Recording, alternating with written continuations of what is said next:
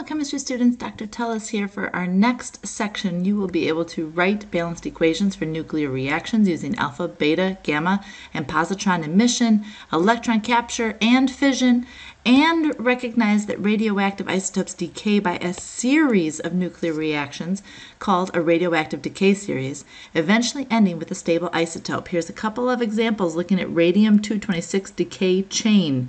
We have an alpha decay, an alpha decay, an alpha decay, then a beta, then an alpha, then a beta, an alpha, and then we have a stable isotope. Here's looking at balancing nuclear equations, looking at the left and the right and figuring out what that unknown is. And to do so, we need to know atomic number and mass numbers on the left and the right. Rutherford isolated radon gas while studying alpha particle emission. And in the early 1900s, it was proposed that radioactivity was the result of the natural change of the isotope of one element into an isotope of a different element. Such processes are called nuclear reactions. In a nuclear reaction, the sum of the mass numbers of the reacting particles must equal the sum of the mass numbers of the products. And furthermore, to maintain nuclear charge balance, the sum of the atomic numbers of the products must equal the sum of the atomic numbers of the reactants.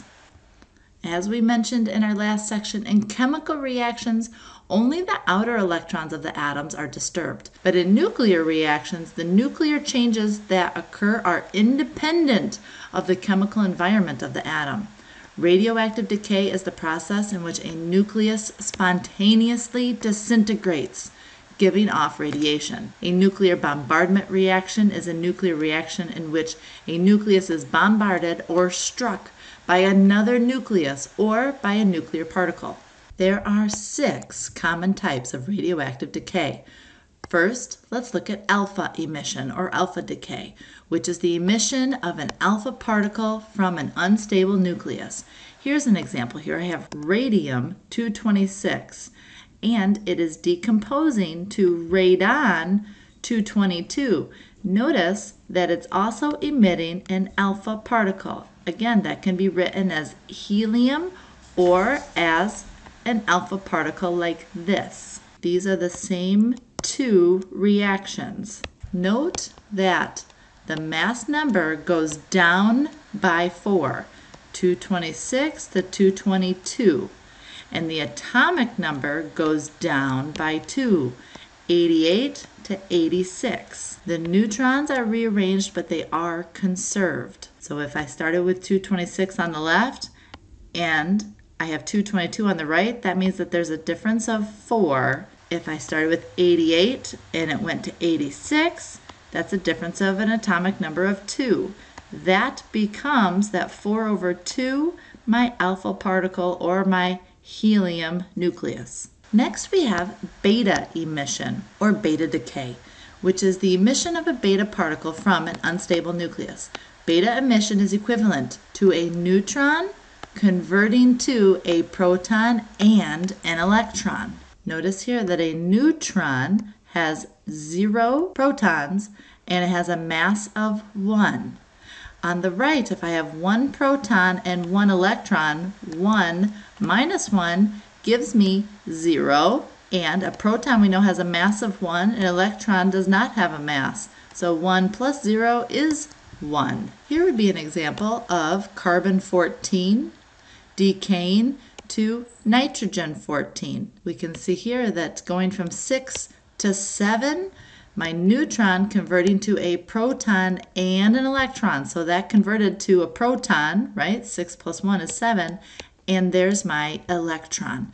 Notice that my mass, I had 14 on the left, and I have 14 plus 0 is 14 on the right. Again, notice that I can write that as 0 over negative 1 with an E, or I can write it as a beta particle, 0 over negative 1, beta emission. My mass number and the atomic number both balance on both sides. We've looked at alpha emission, we've looked at beta emission. Now let's look at gamma emission. Gamma emission is when we have emission from an excited nucleus of a gamma photon, and it corresponds to radiation with a wavelength of approximately 10 to the negative 12th meters.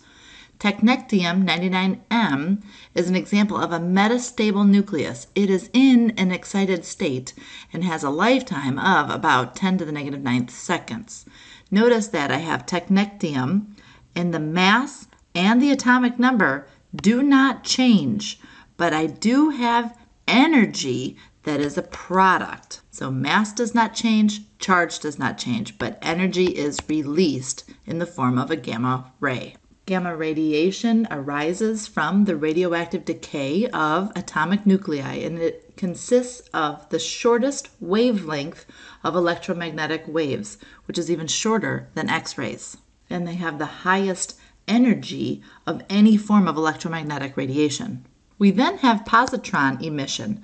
A positron, symbolized in this manner, is a positive electron. Positrons and electrons have the same mass, but opposite charge. The positron is the antimatter analog to an electron. This shows the emission of a positron particle from an unstable nucleus. Positron emission is equivalent to a proton converting to a neutron. Let's look a little closer. Here I have a proton. We know a proton has a positive 1 charge and it has a mass of 1. We can see that it converts to a neutron because my atomic number of 1 still needs to be the same on the right side. So if I have a neutron that's 0, then I need to have a 1 over here. A mass of 1. We know that a neutron has a mass of 1. So therefore, this electron we know does not have a mass. Let's look at an example. Polonium 207. Its atomic number is 84. Its mass is 207.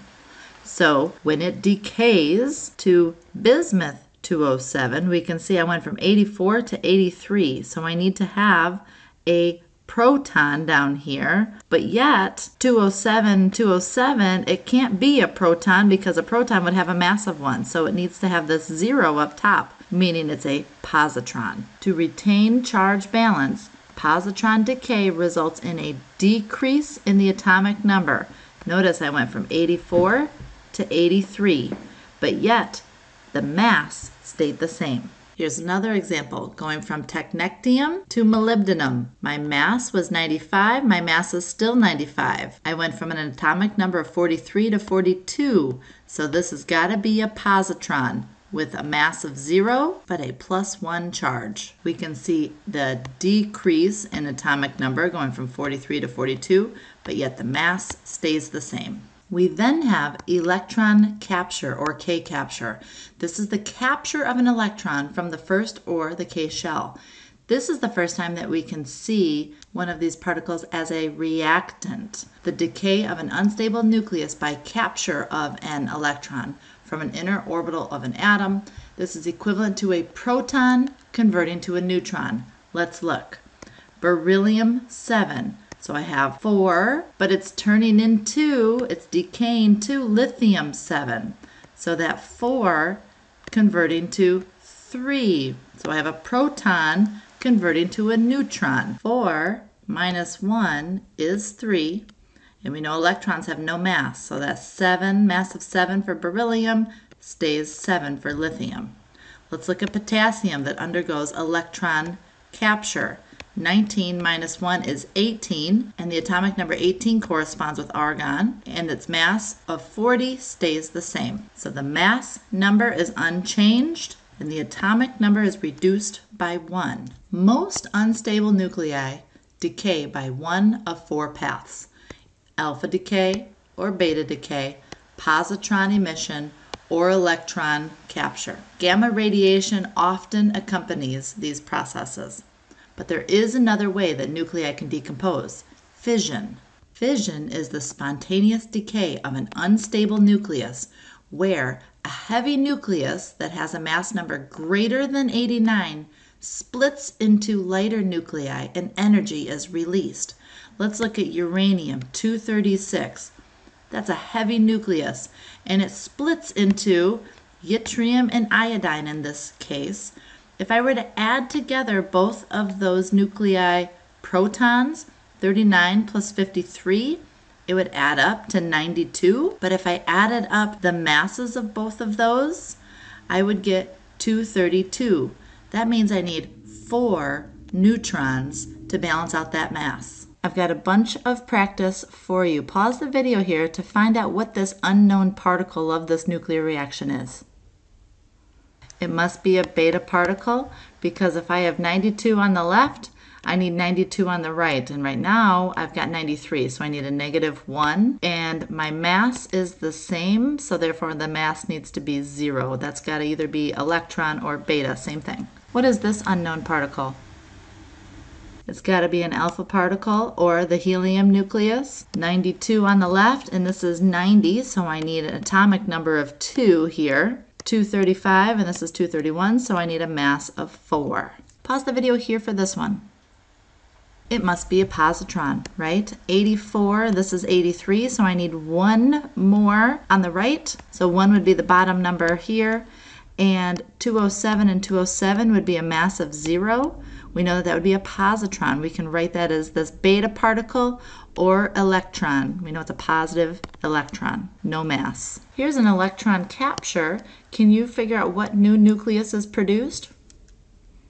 It's got to be potassium, K, because 20 minus 1 would be 19, and 41 plus 0 is 41. So look at the periodic table, and K has an atomic number of 19. Here's a beta decay. We know that it has a -1 charge, 0, so B, or that might be an E.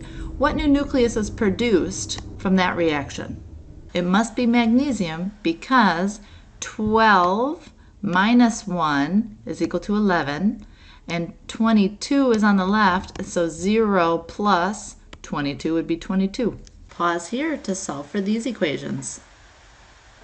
How did you do? For the first one, did you get chlorine with a mass of 37? That's an electron capture since it's in the reactants. For letter B, it would be a positron, would be my second unknown here, because 11 plus 0 would give me carbon 11, and 5 plus 1 would give me that 6 on the left. That would be a positron. For letter C, it would be a beta emission, because I need my proton count to equal 16, and here I have 17, so I need a -1, and my mass to be 35, which it already is, so I need a -1 and a 0. That would be beta. And for letter D, it's showing me that it's a positron, so 14 plus 1 would be 15, and I need my mass number to be 30, since this is 0. Pause here to solve for these 4. And check your answers. To help you with some of those symbols for some of those particles, here is a little guide if you want to write those down if you didn't already. And the next part in this section is looking at radioactive decay. This is when we have a sequence in which one radioactive nucleus decays to a second, which then decays to a third, and so forth, until a stable nucleus is formed. 3 radioactive decay series are found naturally: uranium-238, uranium-235, and thorium-232. This just shows the first 4 steps of uranium-238's decay. We can see here that my first decay is alpha, and then my second and my third are beta, and then the fourth is alpha. And we can see that it all aligns. If I have 238 as my mass, 234 plus 4 from that alpha is 238. I started with uranium-92, it decayed to thorium, so I need to have that alpha 2 here. Then I'm starting with that thorium. We can see a beta decay. My mass stays the same. My atomic number increased by 1. Then I start with that Pa. We can see that the mass goes down by 0 and atomic number increases because of that beta. And then for step 4, I start with that uranium. My mass goes down by 4. My atomic number goes down by 2. And this continues for all of these steps until I have a stable lead isotope. Let's look at another uranium radioactive decay. It begins with uranium-235 and ends with lead-207. How many alpha and beta particles are emitted in this series? Well, let's look at the difference in mass. 235 minus 207 gives us a mass difference of 28.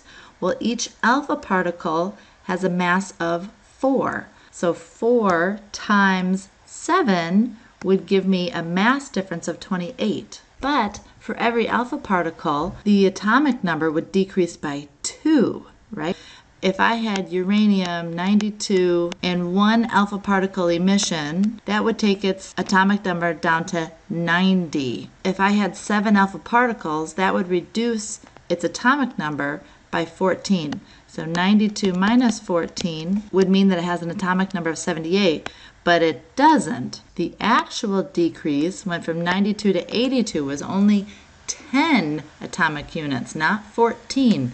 So that difference between 14 and 10 would be that there's 4 beta particles. Remember, each beta particle is a -1 emission. That would make up for the difference in 4 protons. So 4 beta particles and 7 alpha particles. First 3 steps of this series goes alpha, then beta, then alpha. Can you write those 3 out? The first one we were told is alpha, then beta, then alpha, and we started with uranium 235. If the first one is alpha, that means on the right this must be 231.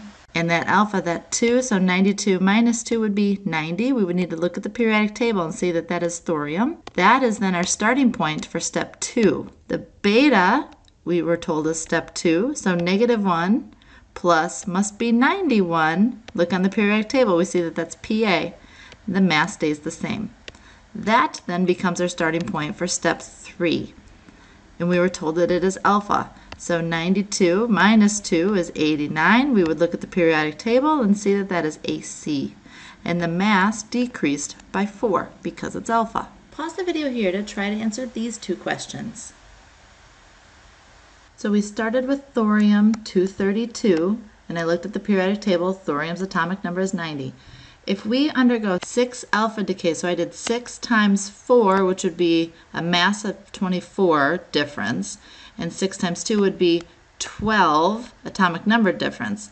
So 232 minus 24 would give me a final product mass of 208, and 90 minus 12 would be 78. That's from the 6 alphas. Then we had 4 beta particles. 4 beta particles. Each beta particle does not change the mass, but it increases the atomic number by 1. So that would increase it by 4. So 78 plus 4 would give me an atomic number of 82. The atomic number of 82 is Pb lead. So the final product would be Pb, atomic number 82, mass of 208. And the first 3 steps of thorium 232 decay is alpha, then beta, then beta. So alpha, beta, beta. Our thorium 98, it's got to lose 2 protons, so that would be 88 Ra. That becomes our starting point for step 2. Beta means we increase our atomic number by 1, but the mass stays the same. Then that becomes the beginning of step 3. Increase the atomic number 1 more time, and the mass stays the same.